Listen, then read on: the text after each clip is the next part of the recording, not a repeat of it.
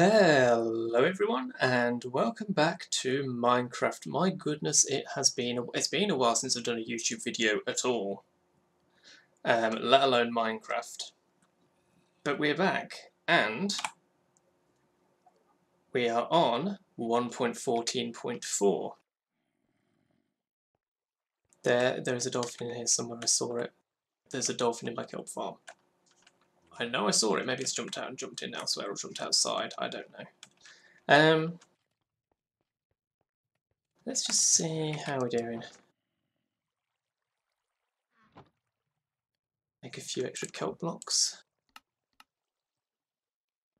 I had to check what I'd last done. I was pretty sure that it was the lottery machine, but yeah, it really has been a while, hasn't it?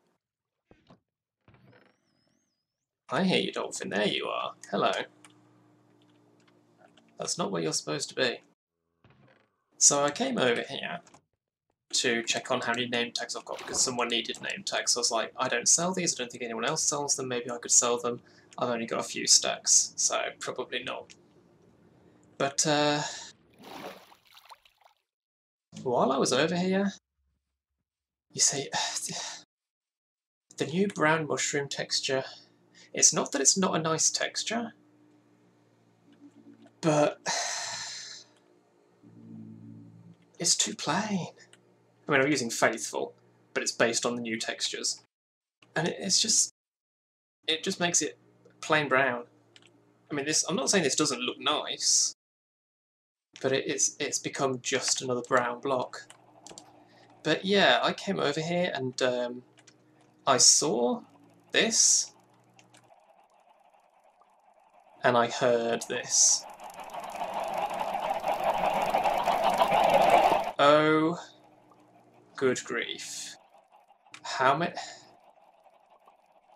chickens did you put in here, Wolfram?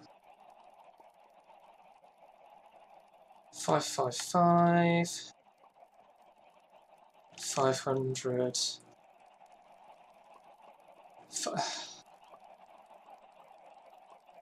Oh my god, they're all climbing up the ladders as well. And the trapdoors are open, so they'll all be on the roof.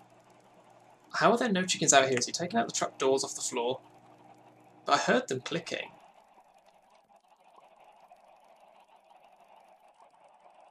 I'm not opening the door.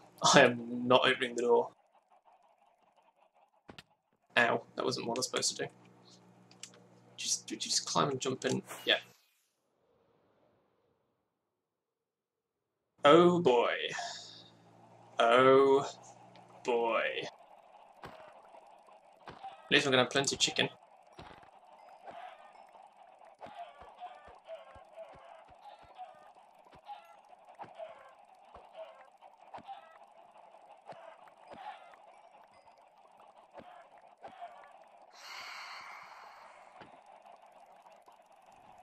Oh, so many chickens.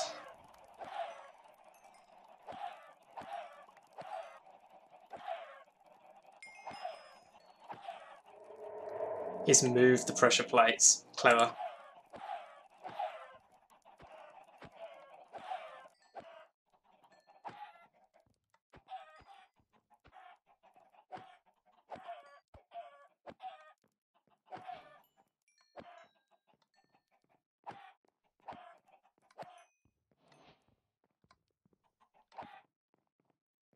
Are you the last one? I think you are the last one. Good grief.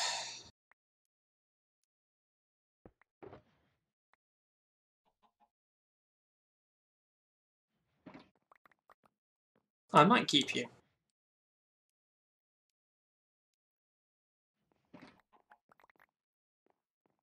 Wait. Yeah, still just the one. Oh my god, there's so much. I'm going to clean all this up. So, having decided I would keep this last chicken, I had to fence them into a corner. And obviously name them. And then I decided what to do with the armour stands, and I thought, you know what, I'll keep this as well. So I then had to spend a little bit of time just moving it into place using the new armour stand block. I mean, the old one would have worked just the same, but we have the new one, which has a lot more features in it. So I've just moved him into the corner just to sit in the window. So they're staying as a remnant, as a reminder of the prank of many, many chickens. I remember what I did at the last. I remember what I did at the end of the last episode. After the outro, I had a clip of me bringing some sheep over in a boat. Well, those sheep are somewhere in here, amongst their many progeny, because, of course, the golf course is back with the same original holes, slightly modified with new 113 with 113 mechanics that are no longer new because we're on 114. But yeah, I think this skipped a world, didn't it? I didn't do it last world, but these holes are all basically the same. And Peepholes is back, and hopefully I'm going to get people to actually build holes for it this time. I did have an idea for a 6th hole. Now I'm forgetting what it was, which is annoying. But I was also thinking I would leave that until someone else has built one first. Oh no, what was it? I'm going to be really annoyed if I can't remember that now, because it was a pretty cool idea, whatever it was.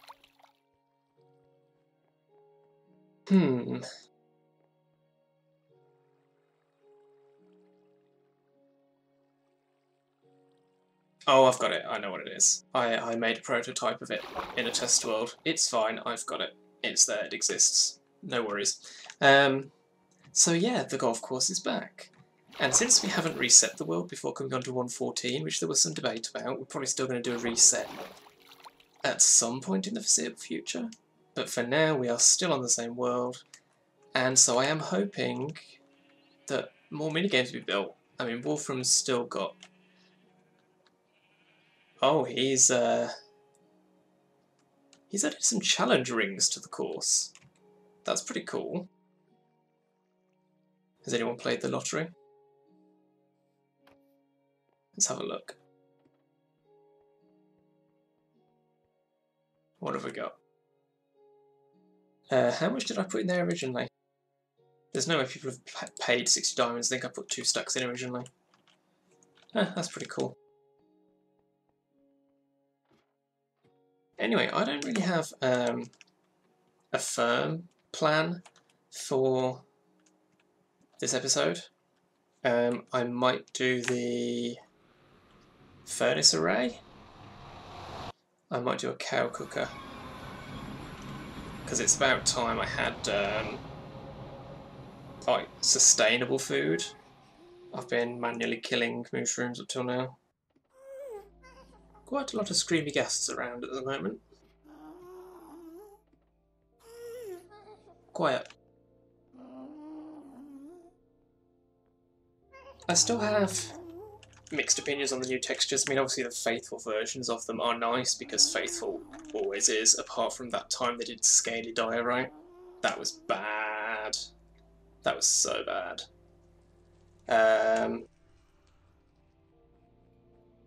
I mean, most of the new textures in default, not in Faithful, I'm like fairly ambivalent about.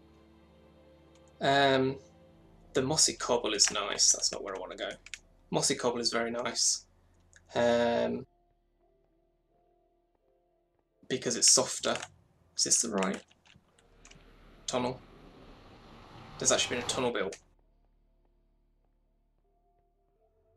I think it is, yeah. Shopping area. Huh, someone actually made a tunnel. Don't know who. It's fairly nice, whoever did it. But yeah, the Mossy Cobble is very nice because the green is a lot softer. Diorite. See, this is... although, hang on. I need to turn off that. Oh, that loads a lot faster. See, that's alright. That looks fine. That's nice. The scaly one they had in 113, that was bad. So when I do the next version of the Sl1pg8r pack, it's going to be I'll probably take out the custom diorite because we don't need to override it anymore. That's bothering me, that it's all at the bottom of the chest. I came over here to see how much Wolf is selling kelp blocks for. 5 diamonds a chest. Ooh, that's a lot cheaper than I was expecting. I was like, oh, I'll undercut that easily.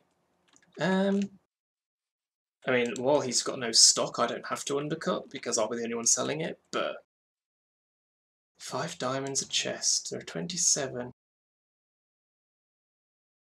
So that's, let's see, 27 stacks divided by 5 diamonds is 345 kelp blocks per diamond.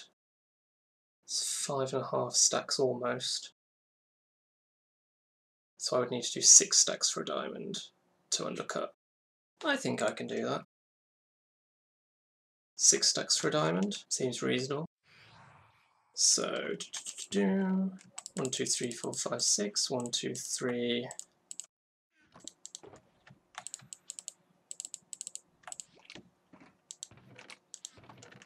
4, 5, 6. 1, 2, 3. 4, 5, 6. 1, 2, 3. 4, 5, 6.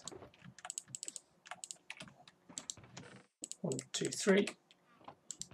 4, 5, 6. 1, 2, 3, 4, 5, 6.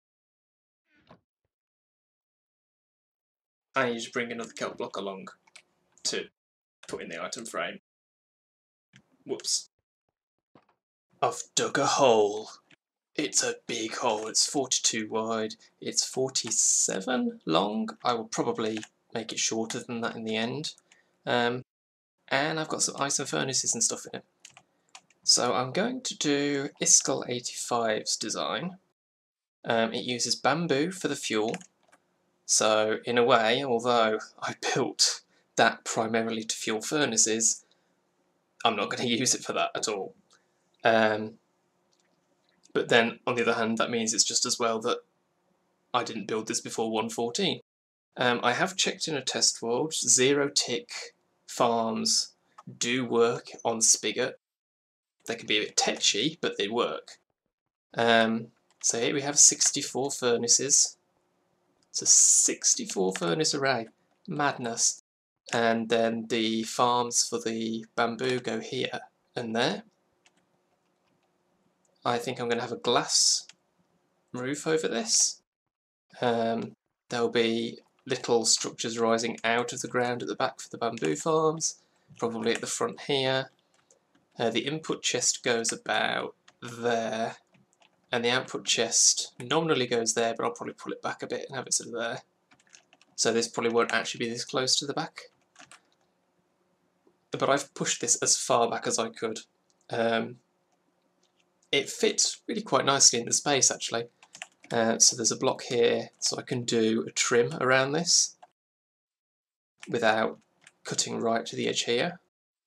So it just fits snugly in this space. It's really nice. And I'm probably not going to do a lot in the way of progress updates on this, because it's going to take me a while to gather the redstone resources. I'm probably going to have to go mining for more redstone. In fact, I would say almost certainly. But yeah, so Sl1pg8r is the design I'm going with, and there will of course be a link to that in the description. It's all starting to come together. In the tutorial, Iskal said to take a breather at this point, so this is where I stopped last night. We have got probably, I mean, we're most of the way there, like 2/3, 3/4 done, I think, if not more. Thank you, Windows notification. So the hopper minecarts will go here to distribute the items, and we've got the streams here for the fuel, which go into lava so we don't get a load of entities lying around if it overflows. When that hopper's full, there'll be a readout in this comparator, which is going to presumably lead all the way up here to turn these off. These are the 0-tick farms for the bamboo, or the basis of them. So if I just hop down here,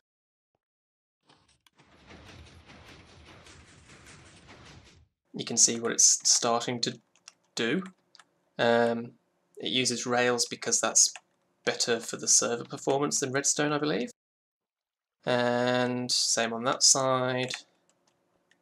So yes, it's coming along, it's nearly there. And we're done.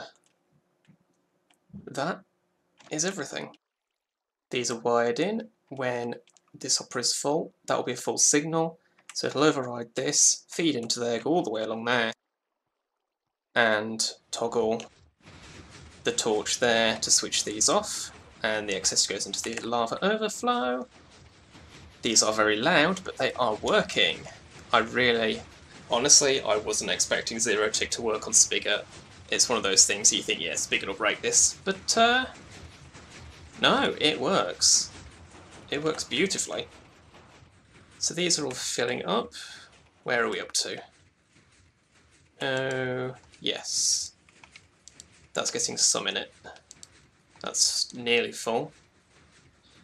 There we go. And you should fill up pretty quickly. So we're about 2/5 of the way done. It should take about 5 to 10 minutes to fill up completely, and then it'll shut off and be ready to be used. This is awesome. I've still got to decorate the damn thing. I mean, as you can see, the performance, my frames take a bit of a hit over here, but over here, well, I'm locked to 60 because I'm recording. Over here I'm probably fine, and that lag is pretty much all client side, not server side, so this has no real detrimental effect on the server. So that's awesome. And yeah, I'm just going to leave this thing to fill up, probably start work on deciding how I want to decorate it, also how I want the output to work. I don't think an item elevator is the best idea, because then it's still got to go into... I mean, whatever happens, it's going to go into hoppers and hopper pickup speed. This thing outputs very quickly, because you get, like... I mean, you're basically going to get, what? Hopper speed going into the droppers, then the droppers firing. There's 8 droppers, so you're going to get 8 times hopper speed coming out of this thing in principle. I don't know. I'll probably just do a little room underneath that's accessible from the surface with little staircases or something for the output. I'll see.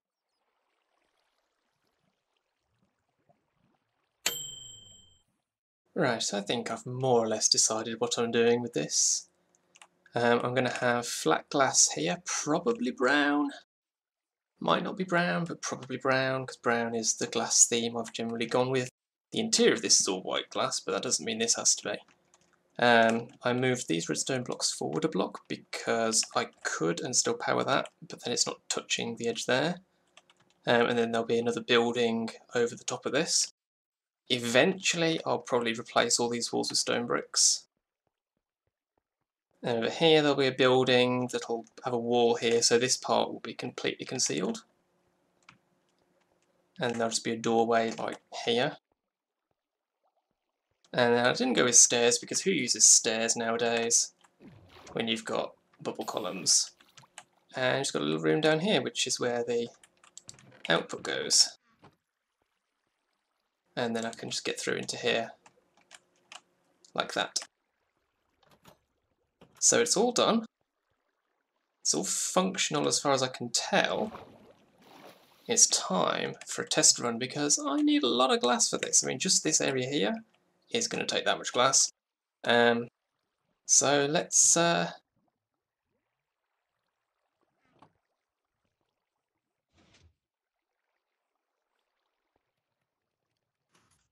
There we go, they fire up because fuel has been used.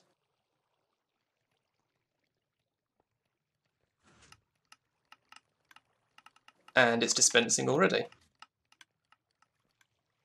How many of these furnaces are firing? All of them! It's amazing. How quickly is it coming in? Whoosh, whoosh, whoosh. What do we got? Half a stack there, half a stack there, a bit there.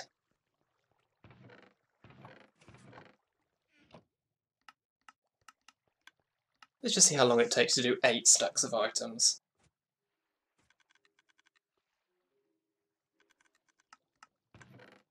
Well, there's most of 2 stacks, there's 3 stacks, 3.5 stacks, 4, 5 stacks, 6 stacks, 6.5 stacks already, ish. That's probably it. I think it's done. I can hear fuel going into the lava, which means it's done. It's finished 8 stacks of items in how long was that? Look at that. I'll have put a timer on the screen or something, so you'll know how long that took. But that is fast. 64 furnaces. That's magnificent. So as I say, it's Sl1pg8r. It's designed for the furnace array combined with Ilmango's 0-tick farm for the bamboo at the back. And I will have a link to Sl1pg's tutorial in the description. Let's just go over here and check on my kelp, because that would have been harvesting while I've been working. Let's just see how much I've got, just to end on, because I'm selling this stuff now. That's full. That's full. That's full.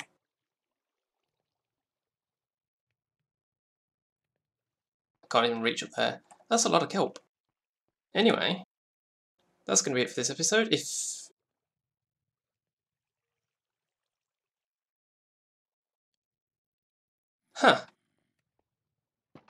Optifine capes now show up on Elytra.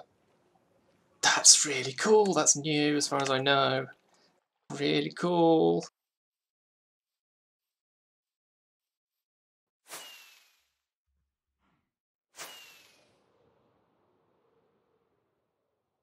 That's so cool. Anyway, that's it for this episode. If you enjoyed it, remember to leave a like, share, favourite and comment, help support the channel. Follow me on Twitter to stay up to date what's going on, and subscribe if you want to see more. Thanks for watching, and I'll see you next time. Oh, forgot that one's done out.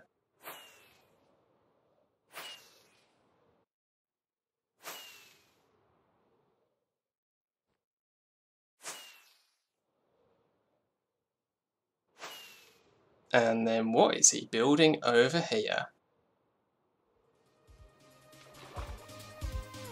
Huh. See you next time.